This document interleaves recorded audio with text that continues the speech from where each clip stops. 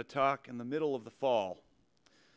It's always fair to say that our plates are full when this time of year rolls around. We're through the first few weeks of acclimating to new classes and new beginnings in and out of the classroom, well past initial and second rounds of more major assessments in our classes, and team and club experiences of all kinds have taken hold and developed some rhythm.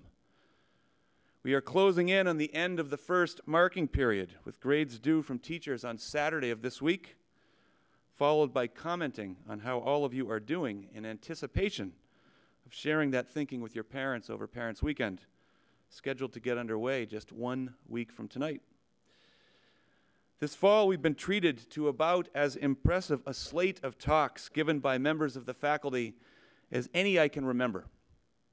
Between Mr. Hesse, Dr. Mavity Madalena, Mrs. Waters, Mrs. Keller, Mrs. H., and Ms. Chaniel, we've heard about integrity and responsibility and community and family and justice and technology and the incredible power of song. In addition to what each of these colleagues of mine shared, they also succeeded in pulling us beyond our lives together within this community and into lives and experiences they have lived and had well beyond the confines of the 251 acres we occupy here in North Andover. In so doing, they moved me in the direction of what I would like to spend a few minutes on this morning. First, I want to point to 3 relatively recent moments in history that inspired me at the time and continue to inspire me now. In an environment so full of discord and distress and pain and a level of political discourse that feels like it is at an all-time low, I have found myself reaching for moments when this country's aspirations, its character, and achievements have felt good to me. This keeps me going. Second, and perhaps more importantly, I will close with the second Chipotle Challenge test, well aware of the fact that by doing so I am committing myself to an annual event. The truth is that seeing so many of you experiencing the wonder of Brooks School's outdoors last October was so much fun, and I'd like to give that another try with a new wrinkle this year. It's just too good to pass up. I remember clearly standing in this chapel on the morning after the presidential election 8 years ago, during my first year as head of school, and sharing some thoughts with all assembled about the historic election the previous night. Barack Obama was on his way to becoming this country's first African American president, a notion that I would have considered impossible if you had asked me about the odds of this country electing an African American president at an earlier stage in my life. In March of that year, at an early juncture of the campaign, and well before President Obama had even earned the nomination to be the Democratic Party's candidate for president, he was under heavy criticism for a relationship he had with a man named Jeremiah Wright. Reverend Wright had been President Obama's pastor and spiritual advisor, and had made some remarks in a sermon that a number of people in the country had found offensive. The comments were centered on race, and many wanted to know if President Obama shared Reverend Wright's views. He responded then with a speech on race that he titled, "A More Perfect Union." I was moved by the speech at the time and inspired by the president's resolve in facing what I thought was an incredibly unfair challenge. He closed the speech with a story about his campaign, and I quote, "There is a young 23-year-old white woman named Ashley Bea who organized for our campaign in Florence, South Carolina. She'd been working to organize a mostly African-American community since the beginning of this campaign, And one day she was at a round table discussion where everyone went around telling their story and why they were there. And Ashley said that when she was 9 years old, her mother got cancer. And because she had to miss days of work, she was let go and lost her health care. They had to file for bankruptcy. And that's when Ashley decided that she had to do something to help her mom. She knew that food was one of the most expensive costs, and so Ashley convinced her mother that what she really liked and really wanted to eat more than anything else was mustard and relish sandwiches, because that was the cheapest way to eat. She did this for a year until her mom got better, and she told everyone at the round table that the reason she joined our campaign was so that she could help the millions of other children who want and need to help their parents too.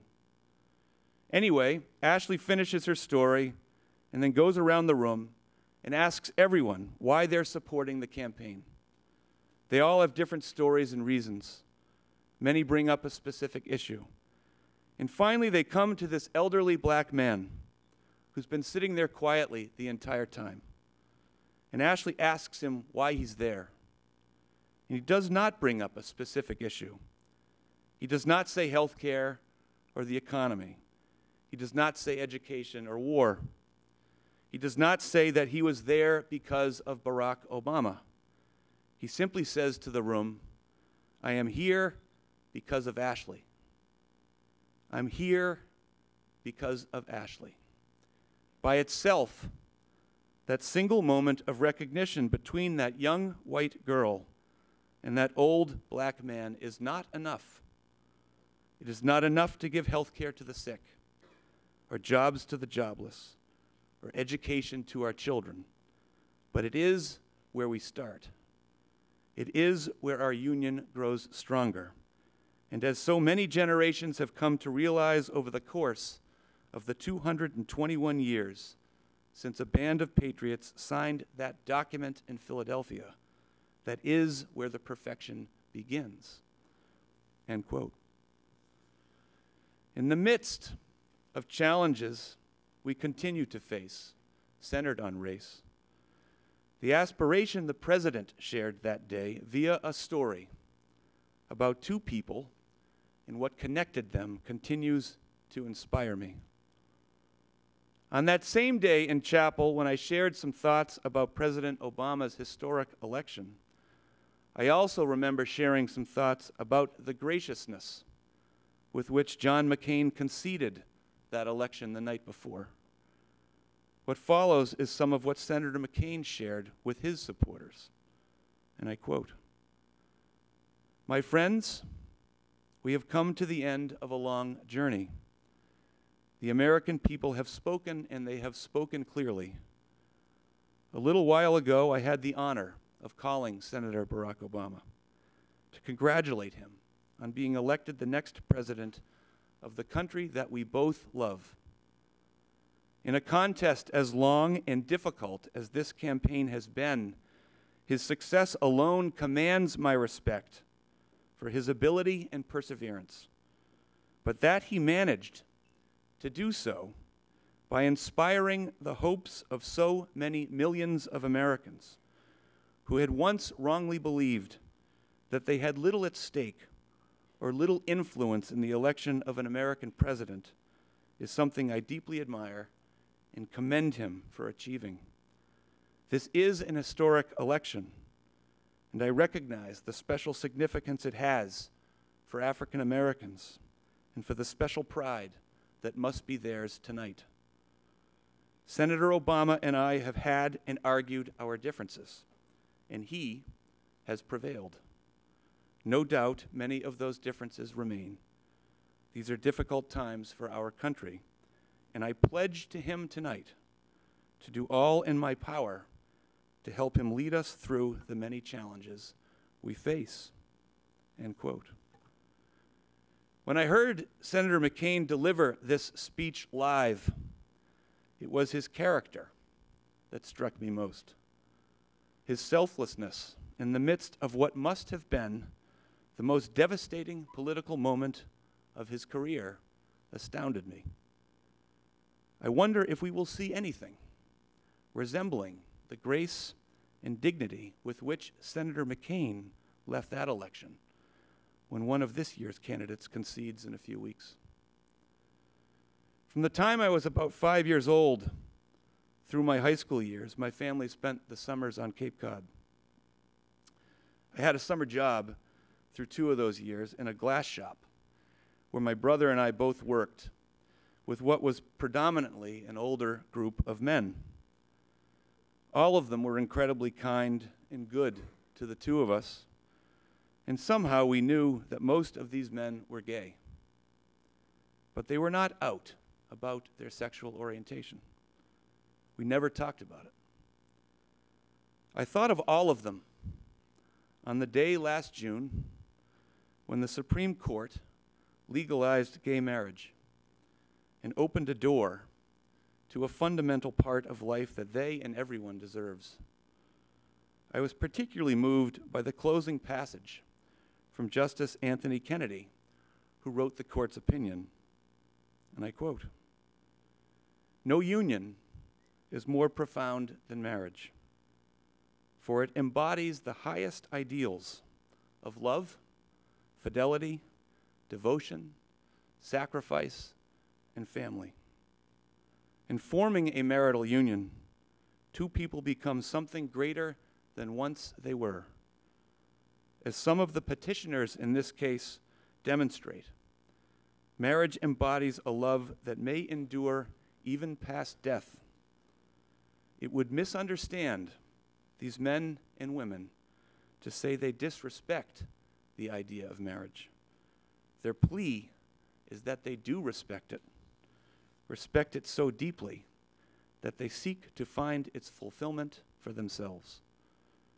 Their hope is not to be condemned to live in loneliness, excluded from one of civilization's oldest institutions. They ask for equal dignity in the eyes of the law. The Constitution grants them that right." End quote.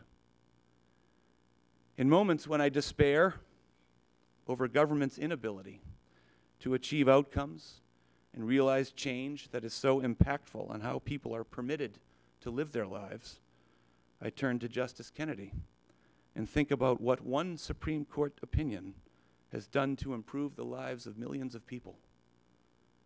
I think of the difference words can make, and it gives me hope.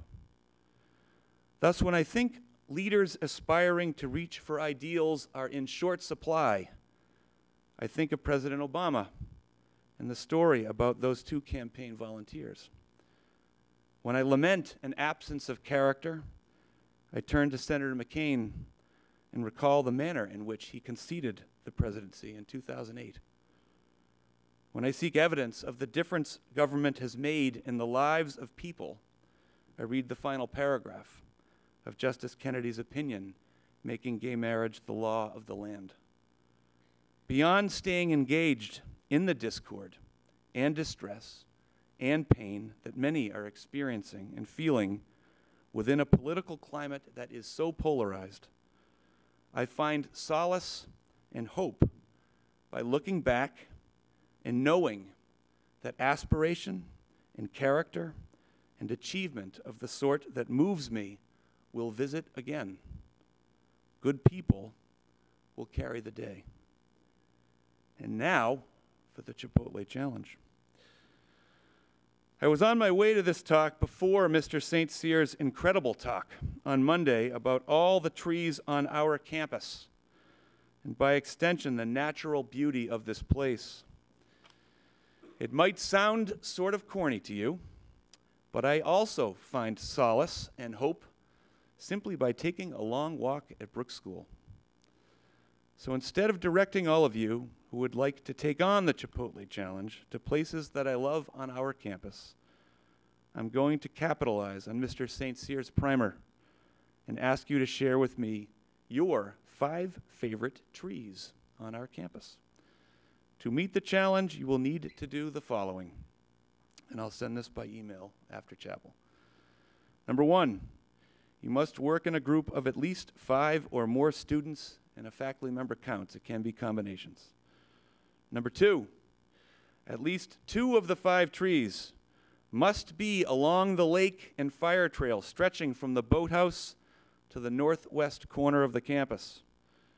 Number 3, you need to take a picture of your group at each of the 5 trees you choose and send those pictures to me by email with a brief explanation as to why you like that particular tree. And number 4, you need to complete the task by the end of next week, the Saturday of Parents' Weekend. Details will be forthcoming. Good luck, and thank you.